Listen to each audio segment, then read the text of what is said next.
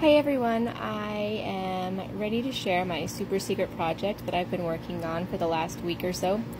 I am doing an artist trade with Farm Girl Folly, and this is my trade. This is my impression of the Ace of Wands in Tarot, which represents new beginnings and creativity.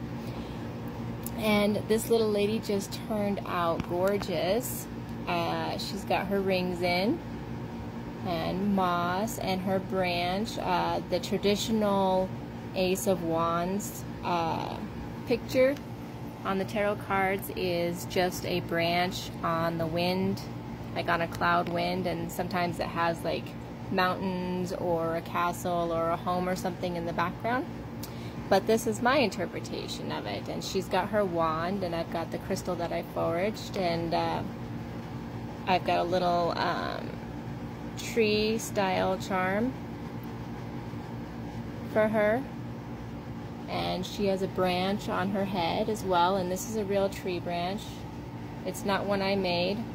The moss is fake, but she's posable, so she'll move around, and you can move her around quite a bit. And look at those feet! Look at those feet! Alright. And here she is in the back.